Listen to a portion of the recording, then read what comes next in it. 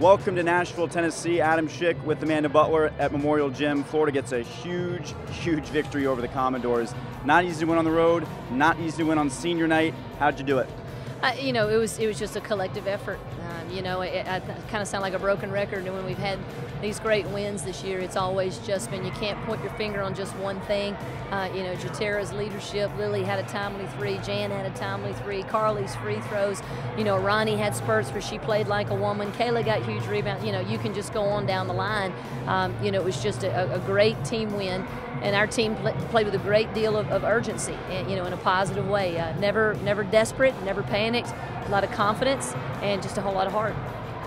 To get this win here at the tail end of the season, how much confidence does this give you now to finish out strong going back home? Our players have a really good understanding of not only how important it was to win, but to beat Vanderbilt and to be able to do it here. I think it, really instills an extra little level of, confidence going into that last ball game at A&M and with A&M and it being at home, and and I think also just the chance to honor two really, really special women. Our team's going to be up for the task. Congratulations. Thank you. Joined now by sophomore Carlie Needles. And Carlie, I don't know if you know this, but the last time you shot a free throw was on January 30th. Wow. You're going to the line, game on the line, one possession. What's going through your head? I just wanted to make the free throws for my team, and coming into this game, we really wanted it. We really wanted to beat Vandy at Vandy because this is a unique place to play. And honestly, I wasn't really thinking much other than I'm going to make these free throws, we're going to get back on defense, and we're going to, get a stop, and we're going to win this game. And I was just glad that I had the opportunity to have the ball in my hands and have the confidence that I did, because we talk about that all the time. You got to have the confidence that you're going to make the free throws, and I honestly did. I wasn't thinking anything, and I'm glad that I hit them. You mentioned the challenges of playing here. It's your first time playing on this court. How did you and your teammates overcome the uniqueness, the strangeness of this court? Communication. Having the bench on the other side of the court is really tough.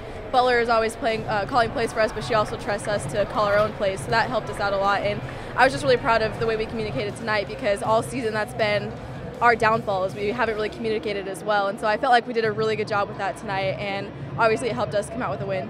Congratulations. Thank you. Joined now by senior Jaterra Bonds, or Mayor Bonds, as some like to call her. And the mayor presided over a big win tonight. Talk about getting this victory on the road, all that's at stake here tonight. Well, road wins always count double, and win a three-way tie with them and LSU. So this is a big win for us to put them on top of them in the SEC standing, so give us a good positioning for the SEC tournament. So this is a big win. You built that big lead in the first half. Talk about what you did to build that big cushion and what was working offensively. We were just attacking in paint and getting paint scores and taking the shots that we take all the time, and we was knocking them down. We was getting good, and we was running the ball, pushing, getting up in transition, and just making plays, getting and-ones, and just staying hyped and excited, but at the same time still focused on the goal to stay up and to maintain that lead. Then when Vanderbilt came back in the second half, how did that change things, or how did things stay the same on the bench and on the court? We just had to stay together. Adversity going to come in every game. They're going to make their runs, and we're going to make our runs, but you got to stay together and play team defense. And we know who they're going to go to at the end of the game, Fogey and Lister. Fogey was hot. So we limited her to about 5-7 points in the second half. We knew they were going to go to her, so we had to make sure that we made somebody else take the shot. You're going home now for senior day. Talk about your emotions on the verge of your last game in the O-Dome. Well, I don't want my emotions to get the best of me. I don't want to be too high. I want to be too low. I just want to be level, even kill how I've been all season. So it's going to be emotional tonight, but I'm trying to stay ready and have the same focus and lead my team to another win. Congrats, JT. Thank you.